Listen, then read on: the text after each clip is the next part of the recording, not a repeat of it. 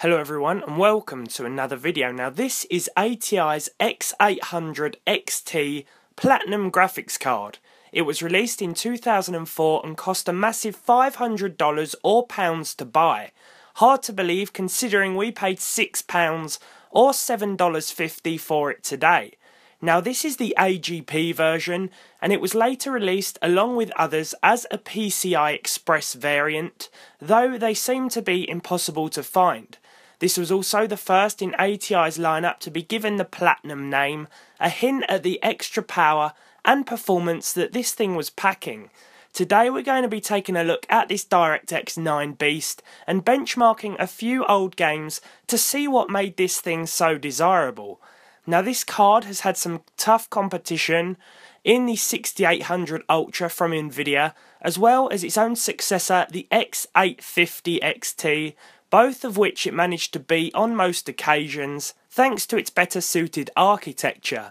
So this card features 256MB of GDDR3 memory, a 520MHz core clock, a 256-bit memory interface, and requires a single Molex connector to power it, requiring a 300 to 350 watt power supply.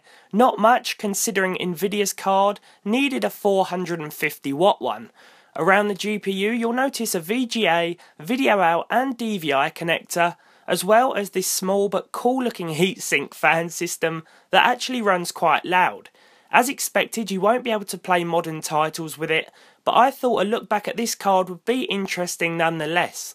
We had to fish out an old AGP motherboard for this one, so we used an ASRock 4-core dual with a Q6600 CPU and 2GB of DDR2 Ram as well as Windows 7. So let's get into some games. The original Far Cry first with 1920 by 1080 as used throughout and absolute maximum settings to see 80 frames per second on average.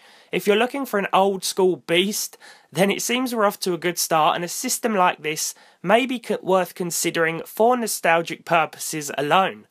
This game also still looks pretty good today considering its age and runs with no hiccups or slowdowns on this system.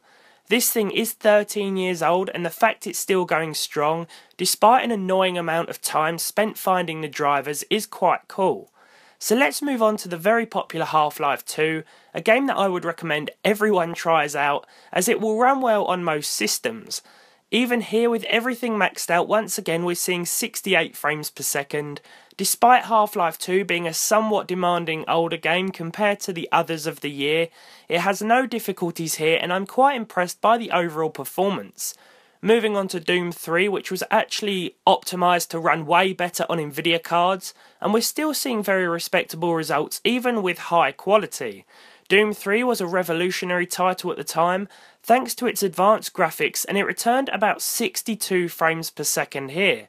Anti-aliasing is also all the way up, and it has been throughout so far. Finally, we gave GTA 4 a try just to see if this card could handle it. GTA 4, of course, is a DX9 game, and it's probably one of the most unoptimised too. Unfortunately, we had to turn things way down here, even to 800 by 600 resolution, and the game's lowest settings to get about 26 FPS, so GTA 4 is out of the question.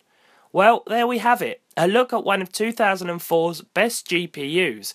From $500 to just under a tenner really isn't bad going though, and if you're looking to build an older system that will cost you no more than a week's grocery shopping, the X800 XT Platinum may be just right for you. So guys, thank you so much for watching this video. I hope you've really enjoyed it.